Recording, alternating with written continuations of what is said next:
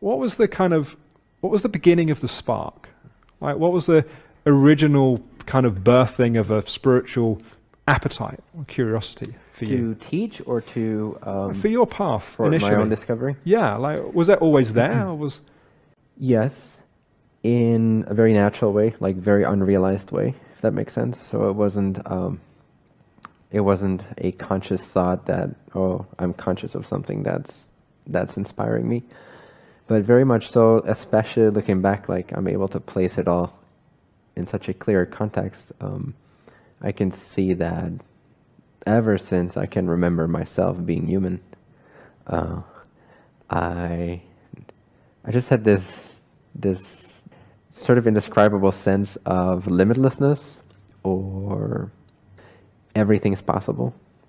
I always felt everything is possible, like everything is possible. So I had this, and I guess a lot of kids have it in many ways. I just remember it being very palpable for me, very visceral, it was an actual belief system, like it was an actual conviction. I was convinced everything is possible. So whenever it seemed like things were not possible, it didn't make any sense to me. It just didn't make sense, like everything is possible. You know, I always felt like I'm Superman or whatever, I'm about to fly and take off. Now this spark allowed me to always, throughout childhood up to the age of 12, I'd say, 11, 12, to be really spontaneous and really just feeling completely free and connected within myself to something bigger. And around that age, I started forgetting. I started to lose track of that sense, that feeling. And I became more like people, more like the average Joe that we see walking around the street, not really aware of any special, magnificent connection within. And were you aware that something was, you were losing touch with something? It was in hindsight. You could look back in hindsight. Yeah. So I was not aware because it happened gradually around the time that I went to high school, I think, and in Holland. This is. I realized it maybe 3 years later, at the age of 15. I just stopped at some point. I was like, for the past 4 years or so, there's been drama in my life. There's been like weird things. There's been this sense of not being myself. I'm just like, I'm trying to live for other people. I'm trying to blend in. I'm trying to fit in. I'm trying to be somebody. And I suddenly remembered very clearly how I used to be. And how I used to be was just like, I didn't care what anyone thought, you know, it's just free. And the only exception is that I was always very careful of making sure I did the right thing. But other than that, there was no real sense of I care what people think about me. I was always free doing crazy things. So I remembered that so clearly from that contrasting experience of having a sense of depression to this is not who I am. Like this is so in a sense, the depression, the layer that I put over my light, the dusty layer that I put on my mirror, so to speak, became dense enough for me to wake up, basically, to feel like, okay, wait, something is wrong here. This is not who I am. This is not how I remember myself to be. So I started seeking for, I was exposed before that time to, like around the age of 10, I was exposed to books like The Alchemist by Paulo Coelho, and I did Silva Mind Control course for kids, which is about basic meditation techniques and using the mind in the alpha wave frequencies and the theta wave frequencies. So I had this background as a kid, and that was very much, for me, that resonated at the time as a confirmation that humans were actually doing something that confirmed everything was possible. It's like, oh, hey, it does make sense here on Earth. It makes sense that everything is possible. But still, I forgot about that, or it became less important for me for a period of about 4 years. So then I had that wake-up call, and I started out researching telekinesis for some reason. I don't know exactly how that happened, but so I joined a couple websites and blogs and communities of people actually practicing like moving light objects without touching them. This was the Superman thing still going on, right? What? This was the Superman kind of like quality, right? Yeah, it was the Superman quality, yeah. So the kid came back like, hey, I can do everything. Okay, so let me prove it by doing something everyone believes to be impossible, right? So I started practicing that, did that for maybe 5-6 months, pretty intensely. I was engaged in that community. I got my first real hit of what it's like to teach and be a teacher in online communities in that regard. I got my confirmations of being able to move certain objects without touching them. And then I realized, like, okay, I've been practicing this for 5 months, and I was like, I could, every once in a while I could roll a pen. And It's like, but this is, I've been practicing intensely for 5 or 6 months, and this is all that, I'm not doing anything significant per se. It's just party tricks. You want to move the world, not a pen, right? Exactly. You want to transform the world. It's not going to happen from here. So I woke up from that, and I was like, well, okay, so this is a nice confirmation. This feels good. This feels empowering. Feels like it's a representation of who I really am. However, it doesn't take me where I want to go. So I realized that in order to really master any aspect of life, I would have to know the source of all of it. So this was when I was around 15 years old. So I remember having this thought. I was practicing telekinesis. I was like, I'm kind of tired of practicing. Do I really want to practice for the next 10 years until I can like levitate a chair? It doesn't seem that appealing to me. Right. The payoff doesn't seem big enough for the practice. So there must be a faster way. There must be a faster way to understanding all aspects and having mastery over all aspects. Now, over time, that shifted from, became less important to have physical mastery and more important to have emotional mastery and mental mastery and well-being mastery and touching lives and inspiration and all that stuff. But at the time, it was very much like I want to master everything. Like the everything is possibleness. Like I want that. So how do I achieve that? What's the quickest way? And I just had this insight. I need to know the source of all of it. If I can focus my minimal amount of time.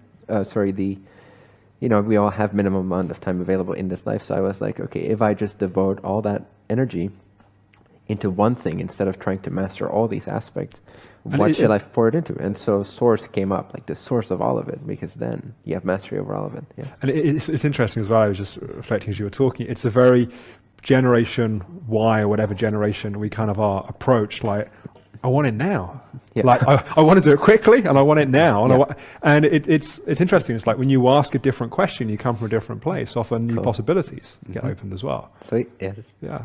So then I shifted to that, and I think one of the first books I came in contact with that was really deliberately looking for the source of all of life, like enlightenment, reaching the absolute or the ultimate, was the Yoga Sutras of Patanjali. So I was probably 15, 16 years old, and I started studying the Yoga Sutras of Patanjali. I joined a yoga meditation teacher training that lasted 3 years.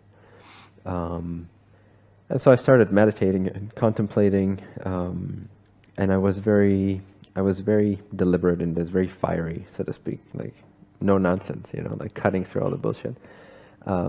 Excuse me. No, you can swear here. It's okay. Oh, we can swear. Yeah. I love this company. Conscious2.com. My kind of people. We had someone, just as an aside, we had someone on Tuesday night, and he was like, "Can I swear?" I was like, "We've had loads of F-bombs." You've had a C-bomb. I was like, "No, of course you got a C-bomb." So I think basically anything's allowed now. So it's like wherever you want to go. Okay, excellent. Okay. Anyway, so there you were kind of you just read the sutras, and you were kind of intense in terms of the search. Yeah, very much so. And I spent time with my yoga teacher at the time, meditation teacher, and she was lovely. She was amazing. She was my first sort of proper teacher, and in some senses my only, because it was consistent for 3 years, and I never stayed with a teacher for longer than like a week or so. So this was my first experience of having that type of teacher-student relationship within that yoga meditation training. And as awesome as she was and her instructions were, it was too much. There were all these housewomen. How do you call that? Housewives. Housewives. Right. Yes. Sorry. And they were talking about like seeing all these beautiful blue little lights in their meditation, and like, oh, this is so lovely and that's so lovely. And I was like, okay, I love you guys, but like I want enlightenment. Where's this going? Like let's cut to the chase there. So a lot of that kind of stuff felt very redundant to me. Felt very much like, and even some of the meditations that we were asked to do, just felt like it was going around in circles, and it wasn't going straight to what I wanted, which is source, which is clarity, which is enlightenment, which is the absolute totality. Yeah, you didn't just want to feel better, or you wanted something radical. You wanted to know. I wanted to not waste any time and get to the very source of everything. So I left a year early, and it just didn't resonate to finish it, and I went to India instead. I was like, okay, where's the source of what I'm doing here? And the source of yoga is considered to be Rishikesh, India. So I was like, okay, I'll go there. So around the age of, I think it was 17 or 18, I went to live in Rishikesh for 6 months and go visit all kinds of teachers there, do all kinds of trainings and yoga, meditation, but also other kinds of teachings, more traditional satsang type of experiences. Non-duality, awakening, direct awakening. I read a ton of Osho at the time. I read like 20, 25 books of his, I think. Which was one of the most influential at that period in my life.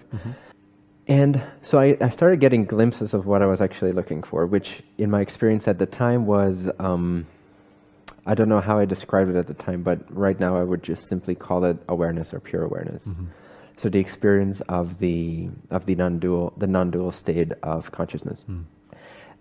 The only problem was that I believed there were obstacles to this. I believed that I had to train and meditate and quiet my mind. That's what I was told all the time. But even that didn't resonate. Even that felt like it's not cutting to the chase. Like this is a theme in my life. It's like, no, how can we do this faster? How can we do this now? How can we do this more efficiently? So I was very much like, something is off even about this. So I would quiet my mind. I would have the experience, and then my mind would come back.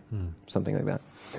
So at some point, I started to notice that even when I'm busy thinking, even when I'm caught up in distraction, that which I recognized without thinking is also still there when I am thinking. And that really blew up for me. Like, that was like, oh, nice, because now you can't go anywhere. Like, now you're stuck with enlightenment, basically.